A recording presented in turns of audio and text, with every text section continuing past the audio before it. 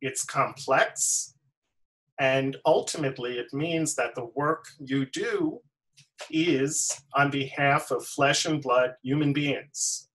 Their lives, things that are meaningful to them, whether it's public benefits, immigration status, incarceration, working on low-income communities, and on, are things that you will be working for.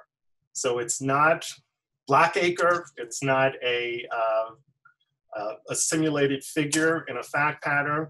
These are people.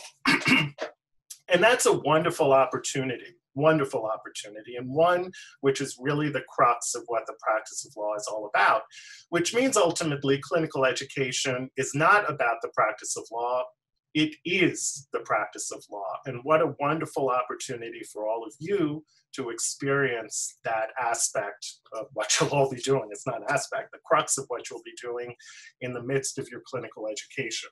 So a little bit about what you'll be learning more specifically. There are many techniques that go into effective lawyering that extend beyond what many people see on TV. It's not only trial practice. In fact, some types of law, you never go to court at all, let alone trial practice. And even trial lawyers do many other things. Trials are relatively rare, actually, across the profession. But what all lawyers do is they counsel clients, they negotiate with others, they interview clients and witnesses and others in order to try to discern what the facts are. Drafting contracts, drafting orders, drafting letters, memoranda of various sorts. And you also will be engaging, and it goes back a little bit to what I said, in all of the things that lead to fact investigation. In court opinions, there will be a statement of facts. I've been practicing 25, 30 years, however long it is, I don't like to think about it. I've yet to have a client come up to me with a multiple choice question. Which is the right answer to my contracts problem? Or a fact hypothetical. It doesn't work that way. You have to find out, construct narratives, and figure out the best way to represent your client's interests. A few techniques more broadly as to how legal education works. One is collaboration. Being a lawyer is intensely collaborative. You're working with other lawyers, with staff, with clients, with people. All of you will be split into teams. You will be working with other students, clinic-wide and with individuals. So in a law school exam, collaboration is called something else. It's called a violation of the honor code. In the clinic, it's the core of what you're doing and what lawyers do more generally. You'll also have an opportunity to reflect about what your professional role is. This might be something you've sort of assumed. I'm going to go to law school, I'm going to be a lawyer, but lawyers do all sorts of things professionally. What are your goals? How do you conceive of your role systemically? How do you conceive of yourself vis-a-vis clients? It's what the legal profession is there more broadly. How do we contribute to the administration of justice? These are all issues that are crucial and that you will learn about.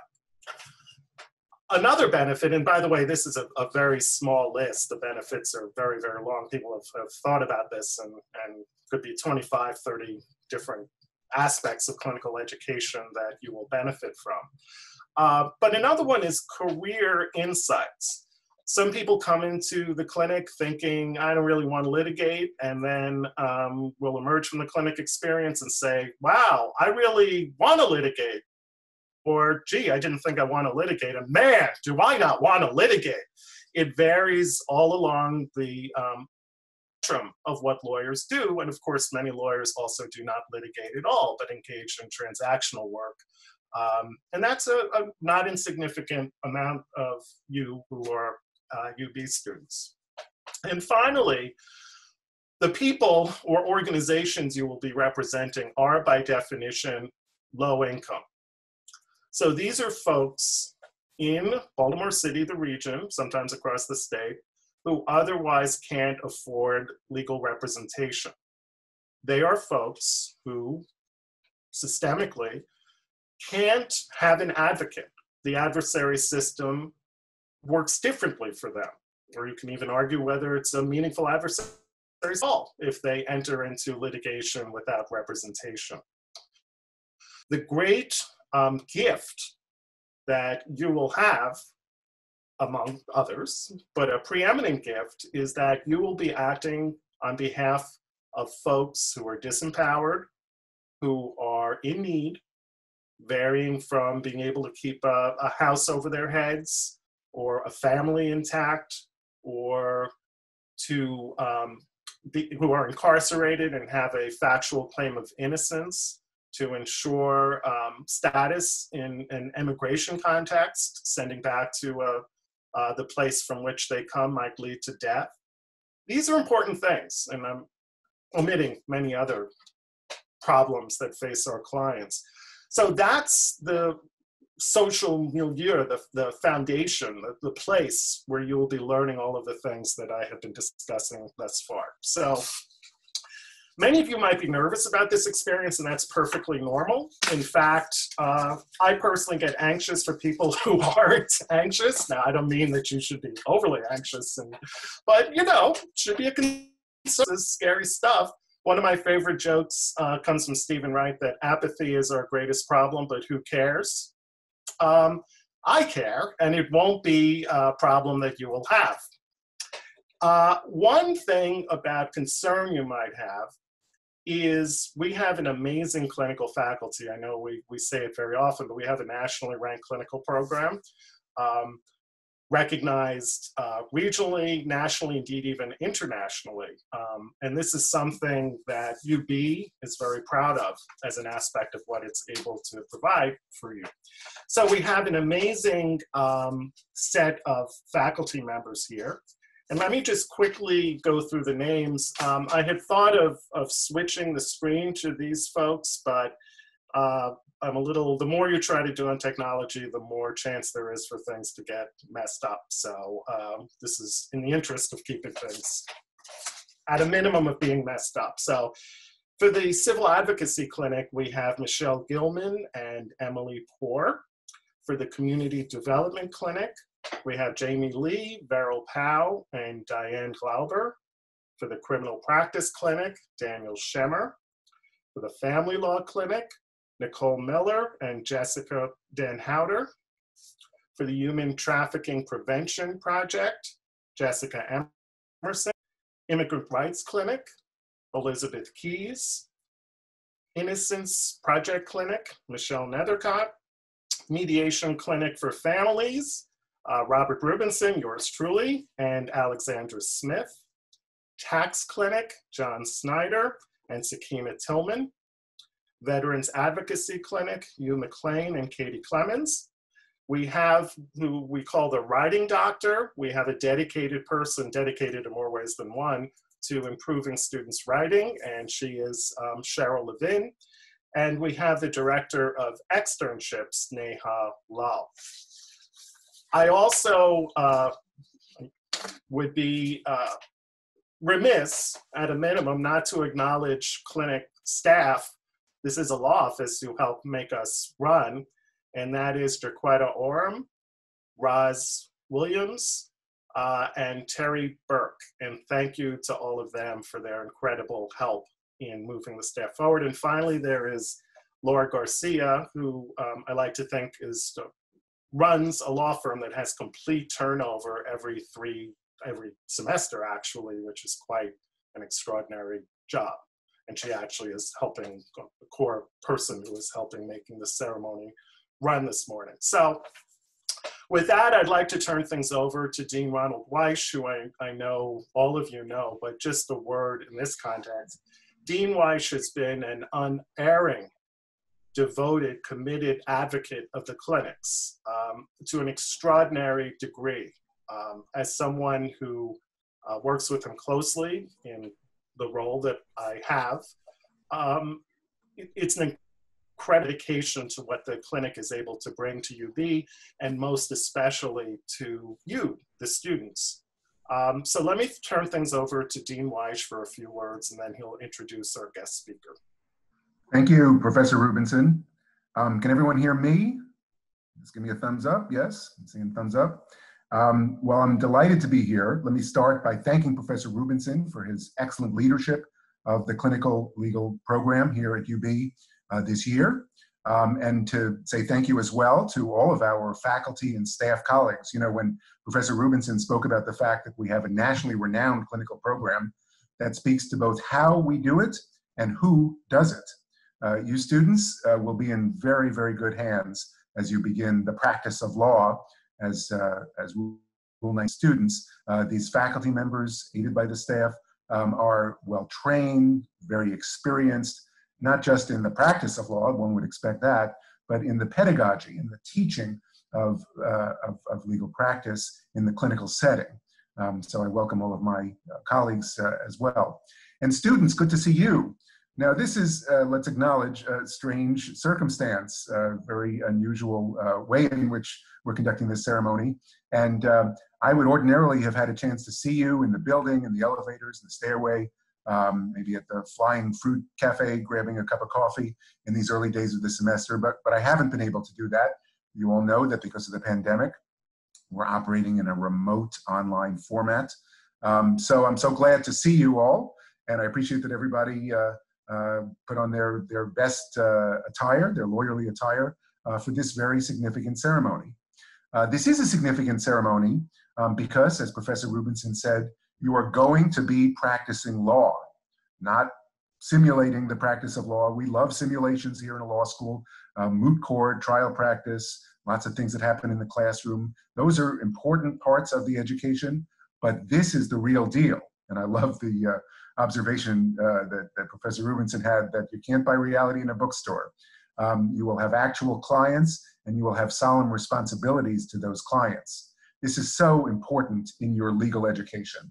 I predict that for you, as it was for me, that your clinical experience will be the most memorable aspect of your legal education.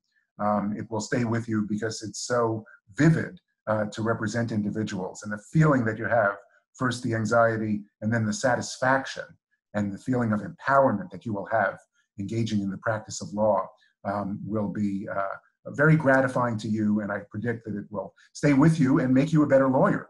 As I go around, you know, I have in my job the responsibility of speaking to many alumni of the law school, very seasoned lawyers of the Maryland Bar Association, the judiciary, and others, and they tell me that they remember most vividly their clinical law experience, and it helped shape the kinds of lawyers that they are. I'll also observe that this is one of the most important ways our law school connects to the community. You know, when we're in our building, we look out those glass walls, we see the community around us, and we know that we are part of this community, and we have an obligation to improve the way things work and the justice that's delivered to the citizens of Maryland, and we're going to do that even virtually. Let me make this observation: we're remote today. Many of you will have the opportunity to come into the building to fulfill your clinic responsibilities. When we worked with our university to determine how this semester would go in light of public health, we initially had the hope of more classes, and ultimately we determined that that would not be appropriate. But it was always a bottom line requirement for us that the clinics be in person as much as possible and as much as necessary because of our professional respect to clinics. So I know you've already gotten communications from your faculty members, from Professor Rubinson and Laura Garcia, about how this is going to work. You're going to have to get those COVID tests to come into the building. But when you need to be there to interview clients, to prepare for court appearances, and even for some classes, you will be able to be in the building. Everybody understood that that was necessary to fulfill our responsibility. So this is such a solemn responsibility that you have, that we invited you and your parents here for this ceremony, and you'll be taking an oath. And to administer the oath, we have traditionally invited a judge of the Court of Appeals, Maryland's highest court, and in recent years, that judge is Shirley Watts, and I'm very honored to be able to introduce her to you now for her to offer some remarks. Judge Watts is a native of Baltimore, and she has had a storied career here in Maryland. She had private practice experience and then worked in the criminal justice system on both sides. She was an assistant state's attorney in Baltimore City and then an assistant federal public defender in the District of Maryland. She became a judge first in an administrative agency. She was the chief judge of the Social Security Administration here in Maryland, and then worked her way up from the Baltimore City Circuit Court to the Court of Special Appeals, which is our intermediate appellate court, and since 2013 as a member of the Maryland Court of Appeals, one of seven top judges here in the state. We so appreciate her presence today. She always has wise words, and she's going to find a way to convey her energy through the computer screen to all of you. So thank you very much, Judge Watts, for being here. I turn the Zoom over to you.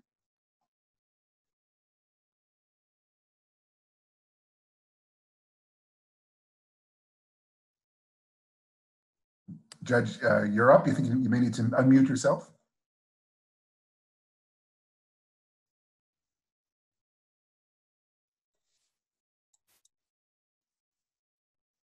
Good morning, everyone. Hopefully everyone can hear me now. Good. Dean Weich, thank you so much for that gracious introduction. And thank you for the opportunity to continue to participate in this very, very important ceremony. I'm always delighted to swear in the student attorneys pursuant to Maryland Rule 19. I've been participating in this ceremony now for many years, but I've never had the opportunity to do so remotely. So this is a first for me. I'd like to take a minute to thank the people who made it possible for us to proceed today under these unique circumstances. In particular, Professor Rubinson, thank you for facilitating today's ceremony and for your leadership of the clinical program. Dean Weich, what can I say? Thank you once again for making this law school a distinguished academic institution and so influential in the Baltimore and Maryland communities. Thank you. And professors and the staff of the clinical law program, thank you for everything that you do. Thank you for your commitment to providing such an outstanding legal education opportunity. I've said this before, I think I say it every time I speak, but without you, this opportunity simply would not be possible for the students and their clients. And students, thank you for participating this year under these circumstances in the clinical program. I also want to thank your parents, your family, and friends, those who have supported you so far on your journey toward a legal career. Students, although we are not able to gather in person today, that does not detract from the circumstance that this is a big deal. This is a significant event. You are about to go from being law students to being student attorneys. Indeed, this will be your very first opportunity to practice law, to represent clients, to appear in court, to give legal advice, to do all of those very important things that Professor Rubinson eloquently described. Given the current circumstances, I can predict, or I think that your experience this semester may be slightly different from that in previous years. I was very gratified to hear Dean Weich say that there would be in-person representation and that you would be in the building and in court as much as possible. But nonetheless, I predict that your experience may include a mixture of online and remote practice of law, and you will be providing access to legal services during very uncertain times and indeed stressful times. Regardless of the changes mandated by the times, though, I know that your clinical experience will be extremely, extremely meaningful.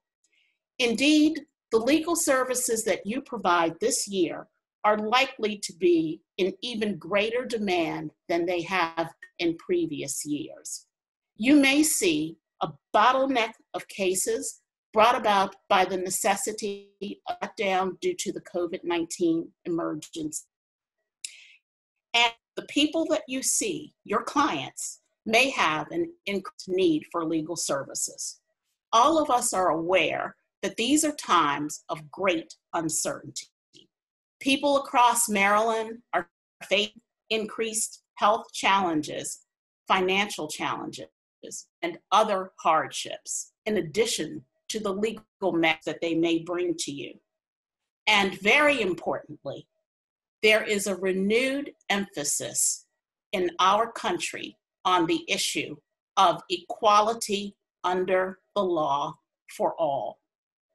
It would not be an overstatement to say that right now we are living through the making of history. To say the least, you are preparing to the legal session at a very, very, very unique time. As a result of the challenges that we face and that we will continue to face, the availability of legal services is even more essential today than ever before. It's more likely today that your clients will be worried and stressed when you see them, not only about the matters that required them to seek legal representation, but also about conditions underlying their very existence. At times like these, it is more important than ever that you listen carefully, that you be responsive, that you be warm, that you serve as a calming presence in the midst of what may seem like, to your clients, utter chaos. At times, it may be necessary for you to render not only legal advice, but also just to look at a client and to assure the client that you do your best. I am reminded of a quote from Maya Angelou when I think about the condition we face today. The expression that I have been thinking of is a saying. It speaks to what people will remember about you when they think of you. The saying goes like this: I have learned that people will forget what you said. People may forget what you did, but people will never, ever forget how you made them feel. I think that we can all agree that these days, the way that you interact with people and the way that you make them feel is very important.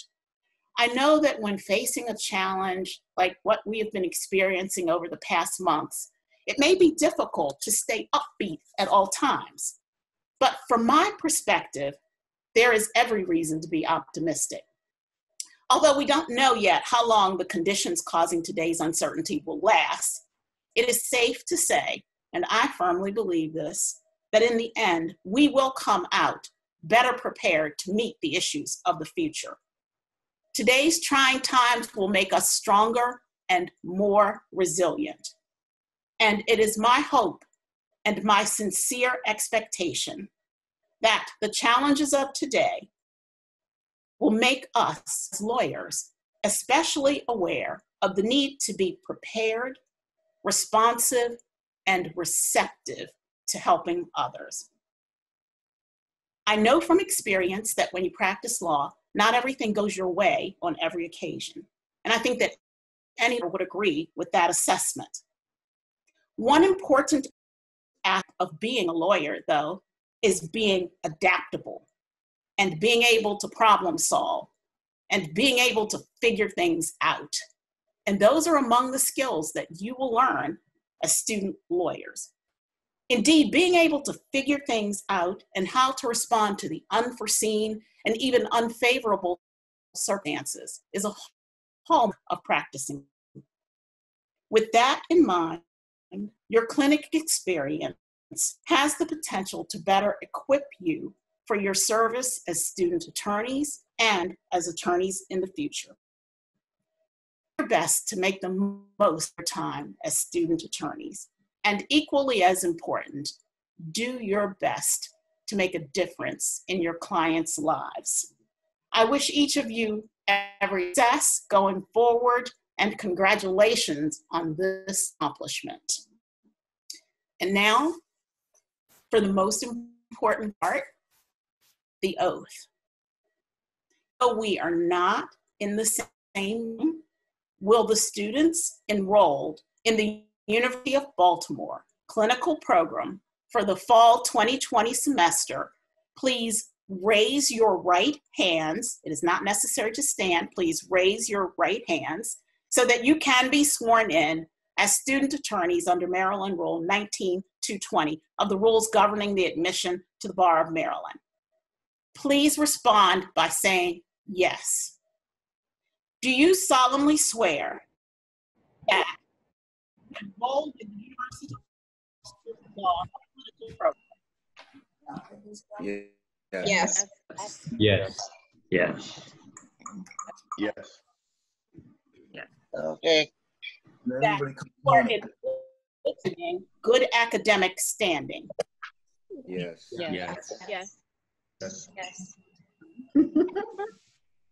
Complete at least 1/3 of the total credit hours of your law school education. Yes. Yes. That you have read and are familiar with the Maryland Rules of Professional Conduct and the Maryland Rules of Procedure relevant to the practice area of your clinic. Yes. Having answered yes to all of the above, you are hereby admitted to practice in any trial court in this state or otherwise engage in the practice of law in the state of Maryland from this day through the last day of exams under the supervision of the faculty teaching in your clinical program. Congratulations and well done, students.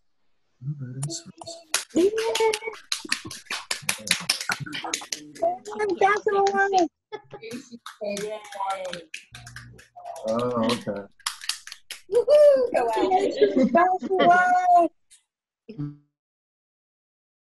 Congrats. Congratulations. Thank you so much, Judge Watts. The eloquence and inspiration you've provided, when I hear you, it's truly amazing. And thank you so much for coming and sharing your thoughts with everyone this morning. So thank you so much. I'm going to read students' names, all of to give you a moment, although not in person. You know, as I was thinking about this, we try to make things as real as possible when we're in a virtual platform. I thought for those of you who have young children on mute and you can hear crying and hubbub or you know, air horns when your name is called, I actually shouldn't even plant that in your minds. Please do that, despite the reality that might come along with that. But I will, to acknowledge all of you and to congratulate each of you, read everyone's names. And please, parents, friends, yourselves, give yourself a nice pat on the back as you move forward in your clinical career. So in the Civil Advocacy Clinic, we have Edigogo Akinawe, Catherine Burgess, Anthony Churgot, Katie DeLuca, and Rohina Azizian. For the Community Development Clinic, Kristen Chu, Maxwell Cook, Erica Engelstad, Wei-Cheng Fen, Alexandra Filsinger, Gabriella Giovinazzo, Scott Jenkins, Erin Kay, Trey Lundy, Gary Nash, Toyomi O'Hara, Juan Puga, and Anna Zula. Woo! Congratulations. Okay, making a mark by that person's name because of the unmute activity. So you'll be hearing from me after the ceremony. For the Criminal Practice Clinic, Meredith Ashley, Bartholomew Choi, Nandin Dave, Kendall Goldstein, Tatiana Hill, Autumn Lee, Morgan Lynch, and Charles Pitts. For the Family Law Clinic, Isabel Garcia, Justin Kim, Jasmine Martinez, Taylor Michetti, Amy Moore, Shay Reynolds, Shannon Thomas, and Julia Sheng. For the Human Trafficking Prevention Project, Joshua Sakala, Victoria DeVore, Laura Opon, Sydney Sanzoni, Amanda Taylor, and Alicia Vines. For the Immigrant Rights Clinic, Yuna Charles Baker, Taylor Bayat, Jordan Black Matthews, Sydney Janmugam, Nicholas Martin. The Low Income Taxpayers Clinic, Drew Berkowitz, Joshua Crockett, Joseph Feldman, Justice Finch, Oh my God, I didn't even video it. Justin Libertori, Stupid thing. Oleg Perpish, Amanda Believe it. Scammon. For the Low Income Taxpayers Clinic, these are second semester students taking clinic for a second semester. Robert Brayland, Adam Kruger, Candice Miller.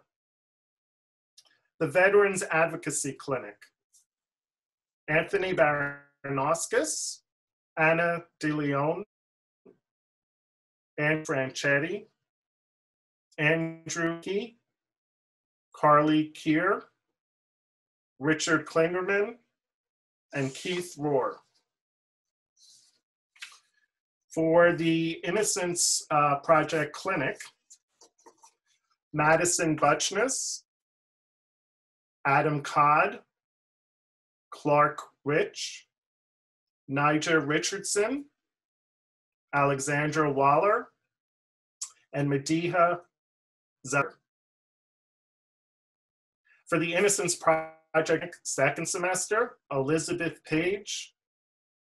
And for the Mediation Clinic for Families, Abacassis, Christian Coward, Valerie Glenn, Megan Michelson, Sean Murphy, Mark Potter, and Sun Truong. So congratulations, everyone. And I can clap because I'm unmuted. You can all clap if you can hear me. So warm congratulations, hearty congratulations on behalf of UB and on behalf of the UB clinical program. UB cordially invites you to go into your kitchen and get some coffee and donuts or muffins or whatever you have at hand.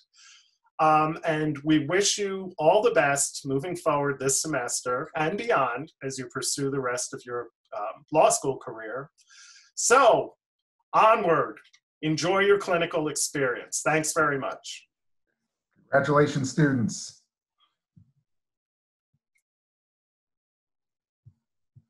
Congratulations, everyone. All right, Allie, go. Hey! Hey. She's gone. Great job. Great job, Joshua. This. Love you, Tati. Good job. Congratulations, Madiha. I love you. Congratulations, Val. Great job. Congratulations, Nandin. We are all proud of you. Great job. Congratulations, Josh. Keep up the great work. Go, Naija. Congratulations. We love you and support you. Congratulations, Juan. We love you. Congratulations. Congratulations, John. I love you. Congratulations, Joshua.